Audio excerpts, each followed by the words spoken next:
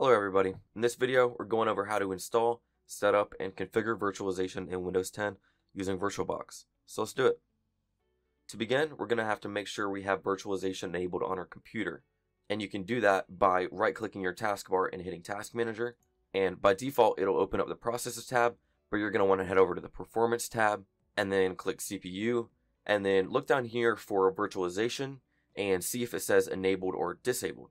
If it says disabled, you're going to want to restart your computer, and when it first boots up again, you'll see a list of keys in the bottom right of the screen, and one of those keys will be the key to enter your BIOS settings.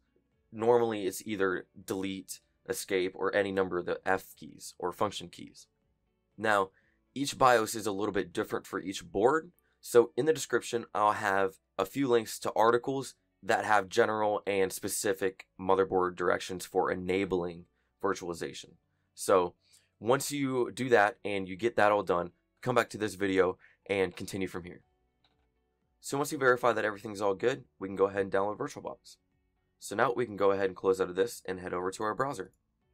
Now, not only are we going to want to search for VirtualBox, which is where we're going to be hosting all of our machines, but we're going to want to download whichever type of distribution or OS that we want to run on our machines.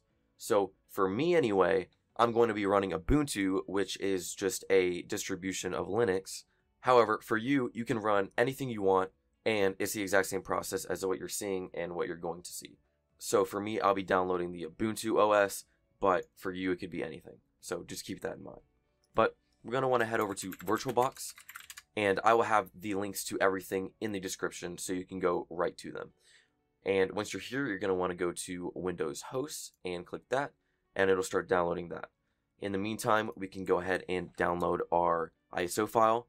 So Ubuntu 1804 ISO file, and we can go here, and just like that, download it right there. Now, I actually already have this downloaded, but I just wanted to do that for demonstration purposes. We can go ahead and open that up, and we can close out of this. So we can go ahead and continue with the installation. We can click next. Here you can just choose your location. I'm just going to keep it by default, for me anyway. Go ahead and click next. Right here, these are just some personal preferences. You're going to want to keep register file associations checked, however, but all of these options right here, you can check or uncheck as you wish. But once you're done with that, you can click next, and then yes. Now, I already have VirtualBox installed for me, so I'm just going to click no. But for you, you're going to want to click yes, and then after that, it'll install, and then you'll be ready to go. So I'm just going to cancel out of that and click finish. And now, once you have VirtualBox installed and you have your ISO file downloaded, which I have right here on my desktop, you are ready to create your first virtual machine. So now we're going to want to go ahead and search up VirtualBox. We can go down here, just type in VirtualBox, and open that up. Now, once you have that open, it should look exactly similar to mine, except you won't have this Linux machine right here. This is my personal one. But once you are here, you're all ready to go, and we can go ahead and create a new machine. So you're going to want to click on New, and then you can name it whatever you want. I'm just going to name it Ubuntu. And then I'm just going to keep it as the default directory. It's Linux, and it already selected my version.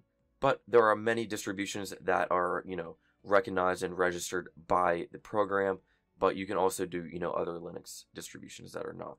But for me, I'm all good here, so I'm going to click next. Here, you're just going to want to allocate however much RAM you want. For me, I have a good bit of RAM, but I would say definitely keep it at least a third of your memory, preferably less, depending on what you're doing. So I'm just going to do 8 gigabytes here. But for you, obviously, do whatever you need. So once you're good there, go ahead and click next. Here it's asking us if we're going to want to make a hard disk.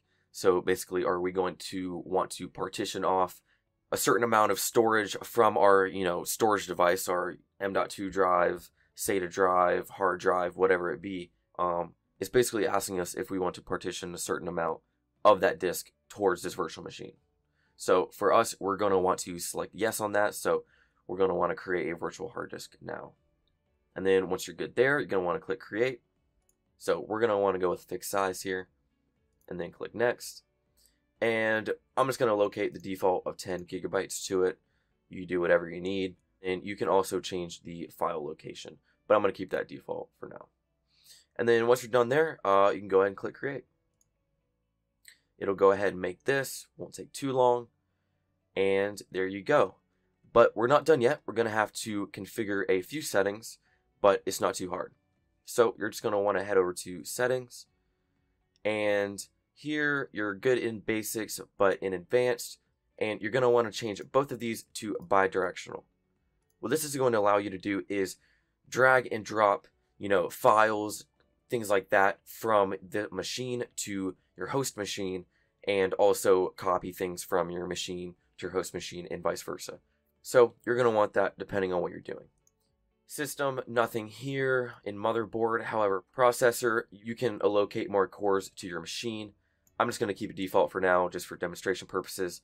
But whatever you're wanting to run, obviously allocate as much as you think you need. But for now, I'm going to keep it by default. And here, there's nothing to mess with. Display, keep that default.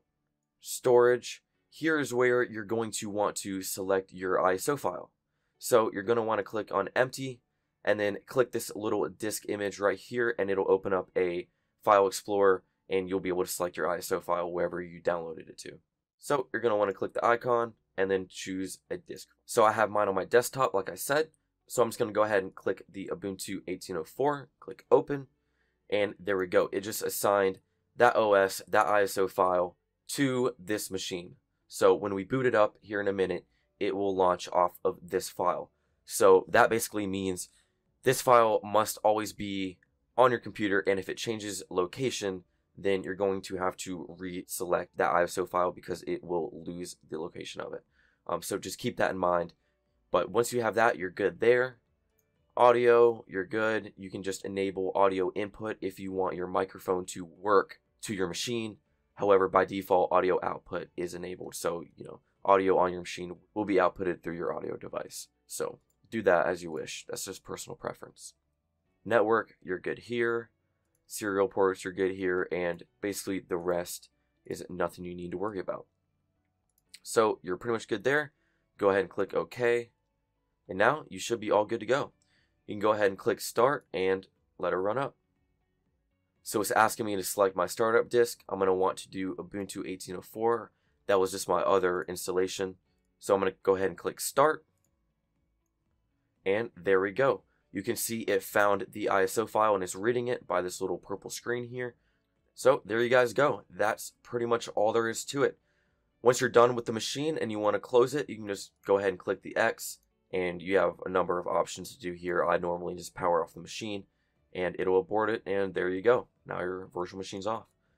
If this video helped you, please make sure to like the video and subscribe to the channel, and I hope you guys have a great day.